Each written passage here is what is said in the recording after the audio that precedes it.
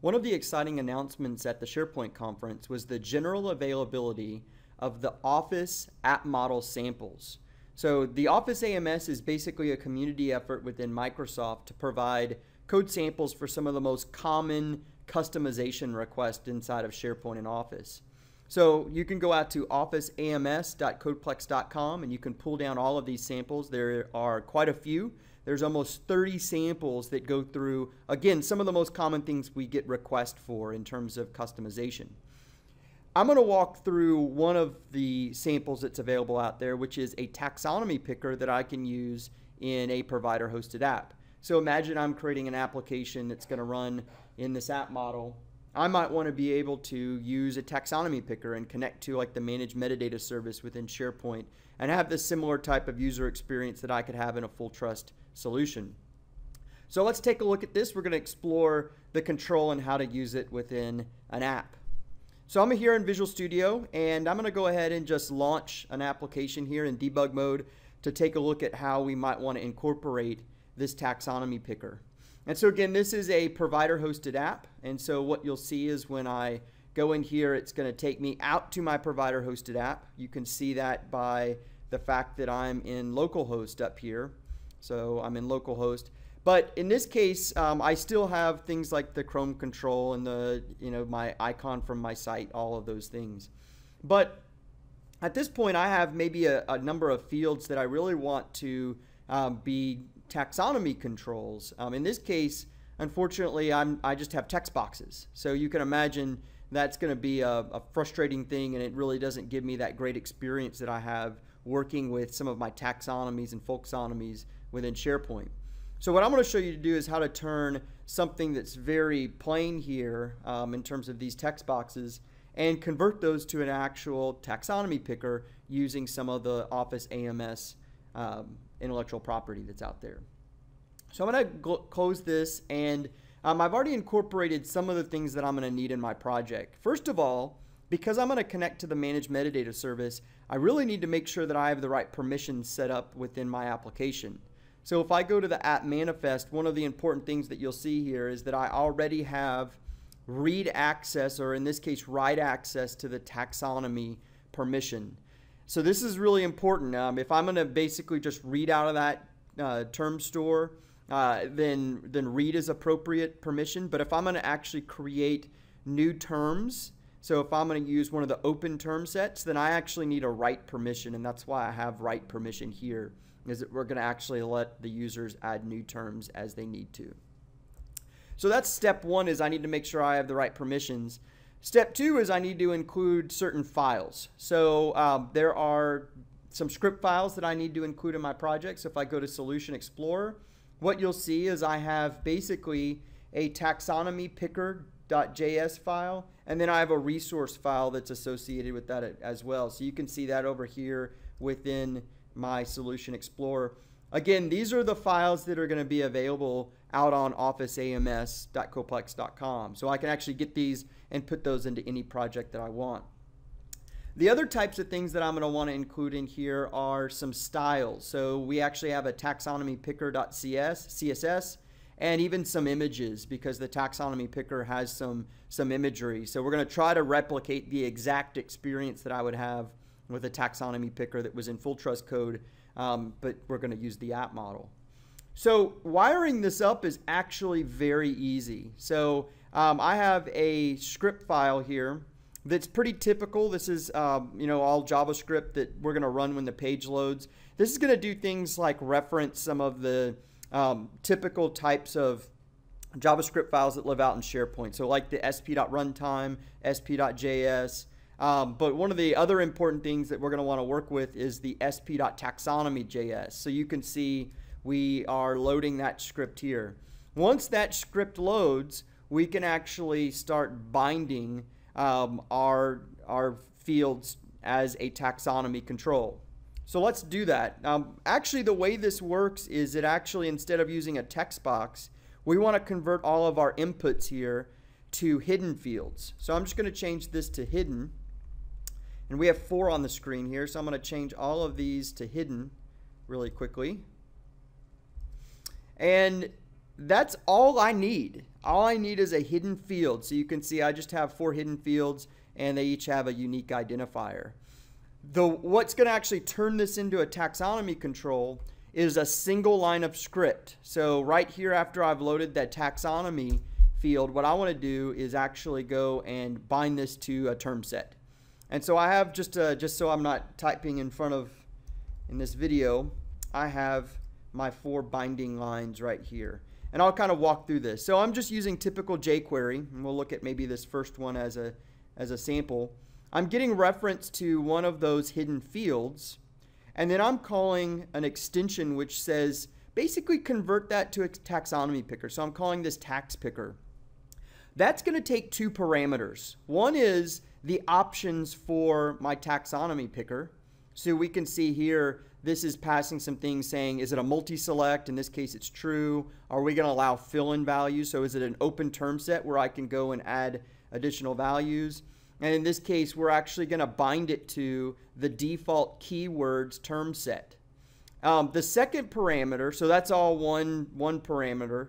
The second parameter we're going to pass into the tax picker is the actual Sharepoint context. So this is the Sharepoint context that we got earlier in this script code. If we go up here, you can see here's where I'm going and getting a new sp.client context. So we're going to pass that client context in when we bind this taxonomy picker control. So this is one example, again, where this one's a multi-select that's going to allow fill-ins, and we're going to use the keywords term set. Here's one that is not, that might be not a multi-select. And this one's actually bound to an actual term set, a custom term set. And so the way we do that is by specifying the term set ID. And you can see that it's a GUID here. For those that aren't maybe familiar, the place that I can go and get those fields is actually in the term store. So I'll just quickly go out to the term store. I could go to the term store for the tenant, or I could go to the term store within the site collection. Either one will actually give me that. I'll go here, in this case, to my term store management within my site, or my tenant. And I can click on any of my term sets once I'm in here. So I'll maybe find a specific term set here, like, and we'll maybe pick, as soon as this loads. So we'll maybe do business impact. And when I click on that, down at the bottom of the general tab, I will see its unique identifier. So you can see that down here at the bottom, it gives me that GUID. So I can copy this GUID here, and I can then, again, bind it to the control. So I can grab that GUID and basically specify that parameter. And that's basically what I've done within our code here, is I'm saying I want to use that term set with that ID. Here's an example of a multi-select that is a closed term set, so we're not going to allow people to fill in values for it. And then here's another example of where we're using maybe the default hashtags term set. And there's other parameters. The blog post that accompanies this will show you all the different parameters that I can pass in terms of the options of how we bind our taxonomy picker. You can see here I'm specifying the max suggestions to 5. But I could also do things like specify maybe the language that I want to use in this. So lots of flexibility in doing this. So let's go ahead and run this now. All we've done is basically changed our text fields to hidden fields and called one line of code for each one of those that converts it into a taxonomy picker. So let's go ahead and see how this now operates. So there's our project. It's going to launch here. And now when this loads, it'll take one quick second to kind of finish. But what we'll see is we're going to get kind of the full taxonomy picker experience. You can see it looks exactly like the traditional taxonomies, and it's going to operate like a traditional taxonomy picker. So I could simply type in, start typing, and you can see I get suggestions. I can also launch into the pickers if I wanted to. So, in this case, I could type in maybe Excel, and or I could go into the taxonomy picker, and you can see I get that full experience. So I could maybe add PowerPoint to this, or in this case, this is a single select. So you can see it's only allowing me to select one item at a time. Or in this case, this is an open term set, so I can actually add a new term if I wanted to. You can see that as an option where I can go add a new one. So I could simply click on this to add a new one. In this case, I'll just cancel and keep Excel, but it gives me that flexibility to work with open term sets as well. Here's a multi-select, so I could simply launch this and select different parts of the world. Maybe I'll select Egypt, China, Japan, and maybe Finland. And you can see it allows me to do a multi-select. I can kind of combine the two, so if I wanted to maybe put the United States in here as well, I can do typing. And then finally, we have one here that's using hashtags, so I could go and maybe select BI as a hashtag and Dubai as a hashtag.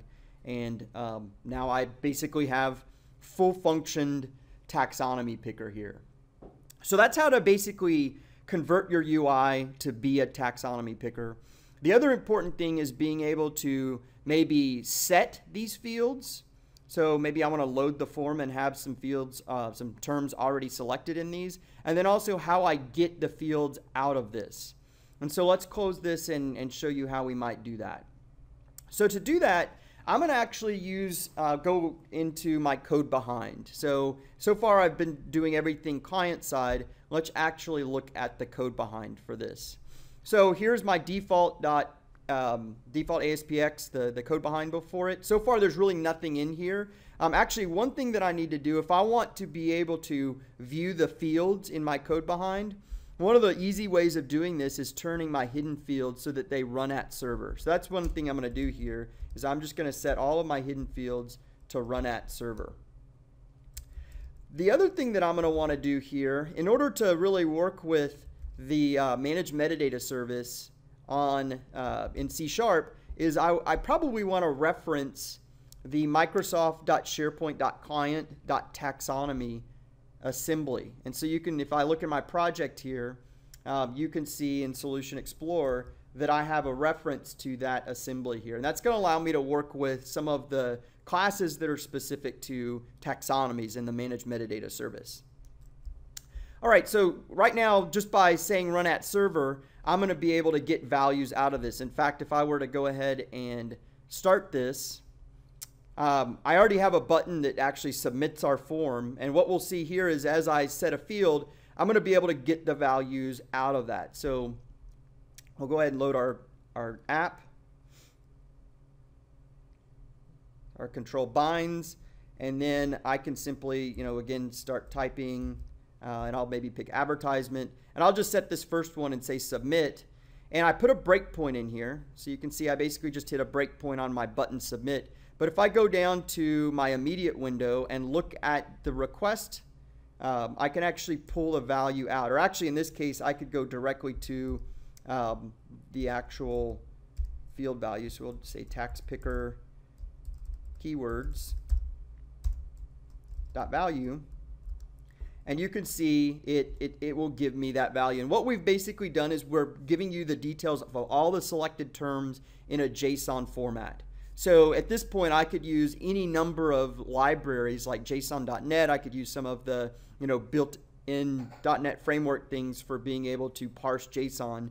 And I could go and set the value of this on maybe a list item if I wanted to. So that's an example of how we can get the values out of one of these controls. Let's take a look at how we can put the values in. So I'm loading my page and I want to be able to specify some values for some of these fields. Now, in this case, for me to demonstrate this, I actually need to add another permission to our app. I need to be able to read information from the website, because I'm actually going to go out to a list, read an item that's in the list that has a managed metadata column. So I'll just quickly show that to you here. If I go out to my developer site, I just created a really quick list that has taxonomy fields. So it's this little tax test list, and you can see I have some open term set single, open multi, close single, close multi that I can go and set values in. And I have one row in this. So we're going to go read that one row. And so what I'm going to need to do in my manifest is give it permission, because that's in the host web. I need to give it permission to actually read out of that list. So we're just going to give it a simple read permission. The next thing that we need to do is add a little bit of code to page load. So when the page loads, we want to go read that list item using CSOM, and then I want to go and set our field values. And so again, just so I'm not typing in front of you, I have just a really quick block that shows you how I'm going to do this. So I'll just grab this block of code, and then I'll explain it to you here. So typical way, I'm just going and getting my SharePoint context, and I'm getting it for the host web. So you can see this is just using the traditional SharePoint context provider to say, get me the context using the host web, because that's what I'm going to connect to, is the host web. Then what I'm doing is I'm getting my tax test, and I'll zoom in here a little bit more. I'm getting my list, and then I'm getting the first item from the list, and then calling execute query. So I'm going to load that list item. And then what I'm doing is setting the value of some of my taxonomy picker controls to the value of those fields. Now, one thing I have is, you notice I have this serialize value. What this is we actually have an inside of the Office AMS solution for the taxonomy picker, we have an extension class. So if I go into taxonomy picker extensions, what this does is takes a taxonomy field value, and again, a taxonomy field value is a SharePoint class. That comes from the Microsoft.SharePoint.client.taxonomy assembly. It's one of the classes that's available for you here. And this is basically when someone sets a taxonomy field value, that's actually what how it comes back when you call CSOM. So when I'm reading one of those fields, I'm either going to get a taxonomy field value or a taxonomy field value collection if it's a multi-select. And so what this is doing, it's basically parsing the value out as JSON that the control is going to be able to read. So that's all we're doing in here, is just getting the list item, and then we're parsing its value for those different taxonomy columns into the value of our hidden field. So that's all we've done here. Let's just go ahead and press play and see how this runs now. This will take a few extra seconds because in this case, because I changed the permission of the app, it's going to have to retract the app and then reinstall it because it has a whole new permission. It's able to read the web now. So it looks like it's retracted, and so here it's going to go ahead and reinstall the application. This time when it launches, it's going to ask me to trust the application again because, again, it's a fresh install of this application with that new permission value. So there it goes. It's going to go ahead and launch our app. And we can see it's asking me, do you trust the taxonomy picker sample? I'm going to say trust it.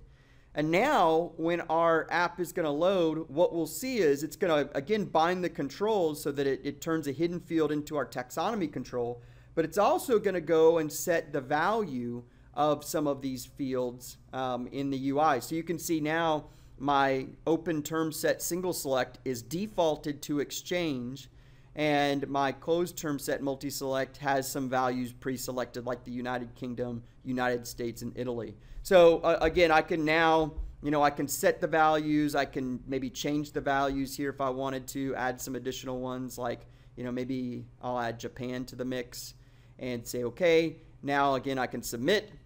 I'll hit my breakpoint, and I can simply read the values out of those hidden fields. So hopefully that shows you how incredibly simple it is to use this taxonomy picker in a provider-hosted app. I basically just need to reference a few things, and it's one line of script wires the whole thing up. And so it's a great way of providing the same type of user experience in your provider-hosted app as maybe you've done traditionally in Full Trust Code. So go out, check out officeams.codeplex.com. There's some great samples out there, this one and many, many others.